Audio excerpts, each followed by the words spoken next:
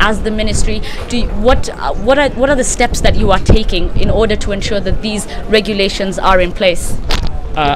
There is a huge problem in the intellectual property rights in Somaliland, and not only in the technology sector, but all in the life in Somaliland. There is no intellectual property act in the parliament, so that's a big problem really.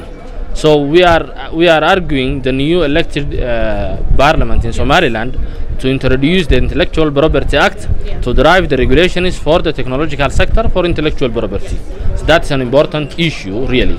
And the other thing is to clear about that there is a huge misunderstanding between intellectual property and innovations. Yes. So the ministry is doing a good step regarding innovations in the technology sector, registering every innovation's name and their website so they can do their business in all Somaliland.